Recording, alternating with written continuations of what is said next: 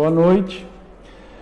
É um dia triste, um dia de despedida, um dia no qual eu venho anunciar a minha saída do Esporte Clube Vitória, mas fazendo uma alusão a toda a minha caminhada, não pode ser uma despedida triste, né? Acho que a vida é feita de ciclos, graças a Deus até aqui me sustentou o Senhor, então eu tomo a decisão de saída, né? Porque primeiro que eu acredito no processo, eu acredito na gestão.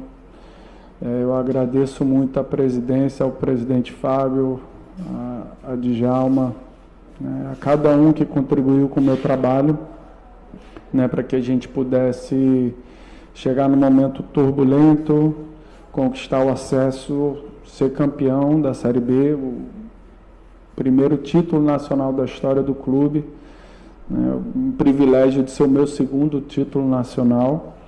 E posteriormente o Campeonato Baiano.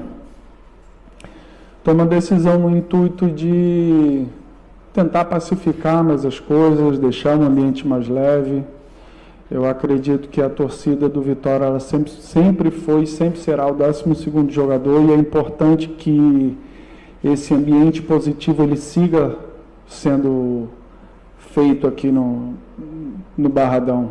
Então, a decisão de, inclusive, antes desse jogo de quarta por aqui, realmente todo mundo venha livre, feliz para ver um grande jogo, para apoiar o Vitória, acreditando que o Vitória, né, tem condição e ainda assim vai fazer um campeonato competitivo, como eu sempre falei.